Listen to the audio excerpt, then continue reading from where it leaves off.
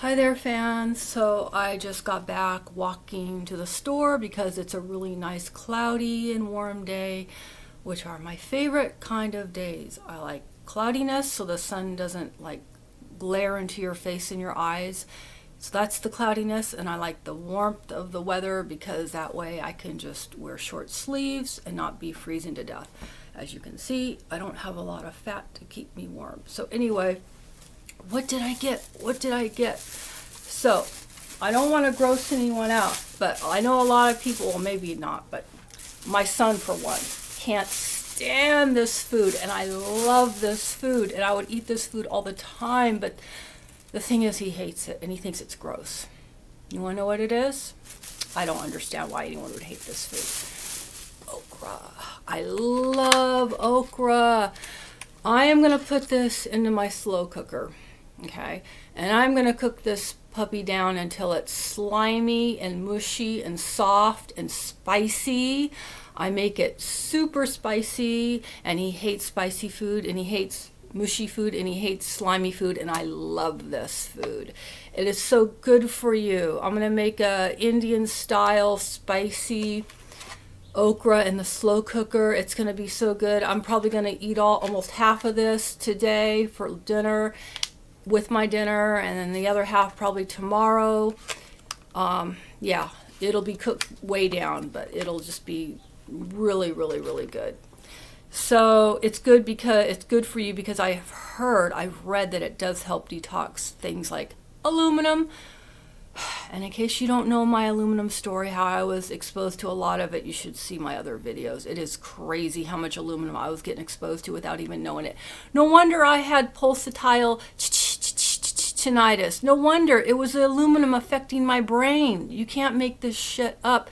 If I would have known that product had that much aluminum in it, you know what? And because I'm detoxing from aluminum, I won't even touch cheese, knowing how much aluminum is in that stuff. American cheese, yeah.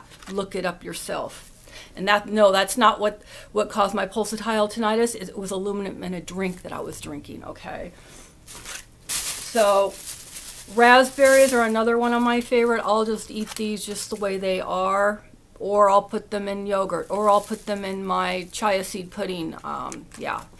But I'll probably just, yeah, that's my main favorites. But I just like to eat them as they are, though. And I got this in-store made. I like this. It's super fresh. And I got this as either for my salad that I might have later, or the artichokes that I bought, because I need something to dip the artichoke in. So I got garlic. This is not bleached. This is not from China. This is with that, then you know it's not bleached and you know it's not China. But if it doesn't have this, then you know it's the bad kind. You don't want bleached garlic, okay? You want the kind with the sprouts at the bottom. So I got a bunch of this because I love garlic. I put it in pretty much everything. And of course the artichokes. Fortunately, my son does like artichoke, so I get some nutrition in him this way. And artichoke is one of the best foods also to detox from heavy metals. It helps your liver tremendously. And I will boil these, I will bake these, they will be delicious. And let's see, by the way, everything I got came to about $45 with tax. And all this is about as much as I could carry. I got 2 of the Synergy kombuchas. I got 2 of those. I gotta be careful, you don't want to shake these, but I don't drink like the whole thing at once. Usually it'll take me a couple days to finish one. So I might drink half for dinner and then another half for tomorrow for dinner or whatever. Usually it's just dinner time. I have a little bit of that. And he doesn't like kombucha, but he does like, I don't know, he likes this kind of stuff. Yeah, I don't know. He just never grew up. But anyway, he likes that. And then I also, because I couldn't find nothing that was in glass for him.